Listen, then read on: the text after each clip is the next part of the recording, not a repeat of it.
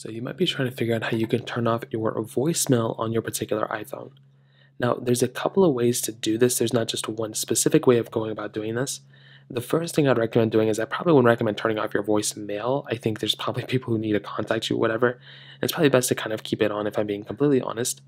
Realistically speaking, if you want to go through and just like completely turn off voicemail, an option that you do kind of have though is that you can always go through and you can essentially just, turn off notifications of voicemails or missed calls in general.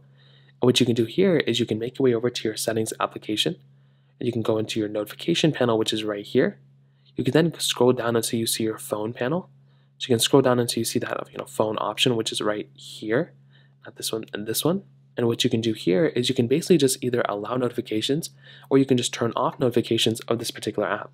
So this will mean that if anybody's contacting you or if anybody's leaving a voicemail, you will not be notified of it. You will still see it if you come into here into the voicemail, but that is the first option.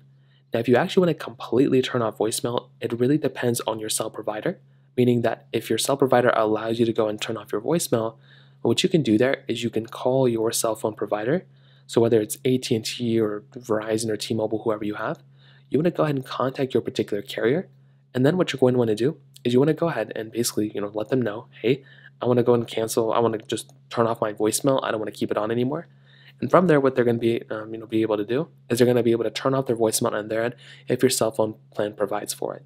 So those are just a couple of different ways to do it. Again, there's not just one way of specifically doing it, but those are basically the main ways to do it.